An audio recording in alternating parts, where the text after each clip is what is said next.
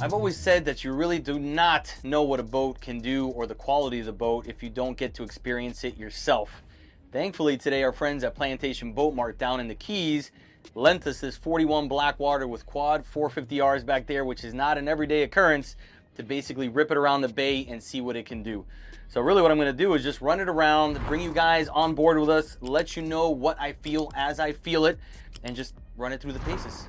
See what this whole shot looks like.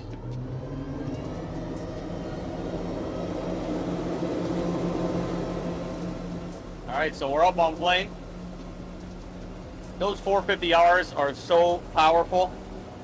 I mean, we're already doing 50 miles an hour. And this boat is a solid heavy boat. This is not a light boat.